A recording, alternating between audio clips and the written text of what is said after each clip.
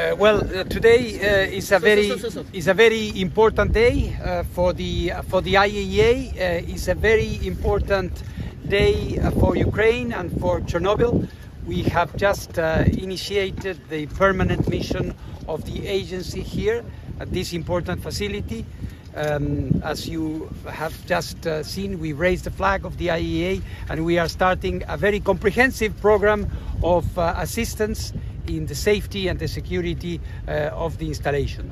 So we were also getting an update of the situation here at the facility, and we are preparing to move into the next phase. I believe, and I said, it is very important to see that Chernobyl, after 1 year after the occupation of the plant, is back on track.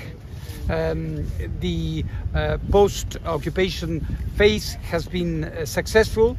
Most of the functional activities are restored and are more or less back to normal, and now we are moving into the next phase. So indeed, it is a very important moment, but we have a lot of work ahead of us.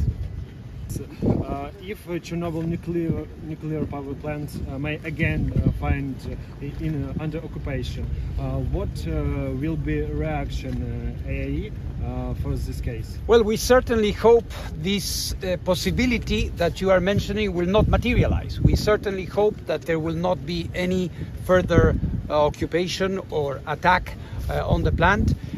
My efforts are aimed at avoiding that, and by having a permanent presence of the Aiea, we are taking a very concrete step in that direction. Having our people here is a very good way to inform the international community about any development and take the necessary actions to prevent that. But that this will happen, and we certainly believe that this is not going to be the case. Thank you. Nuclear safety and security protection zone at the Zaporizhzhia nuclear power plant. In a few hours, I am going to be seeing the Prime Minister and perhaps the President, and we are going to be discussing this. I am personally optimistic. We know that it is not an easy thing to do, but it's very necessary. We need to protect that facility, which is still in a very fragile and precarious situation. So we hope to establish the zone very, very soon. We are working on this. We have made good progress, and I was really looking forward to this opportunity to return to Kyiv, to return to Ukraine, to try to give it another push and try to get there soon. And are you planning to go to Zaporizhzhia?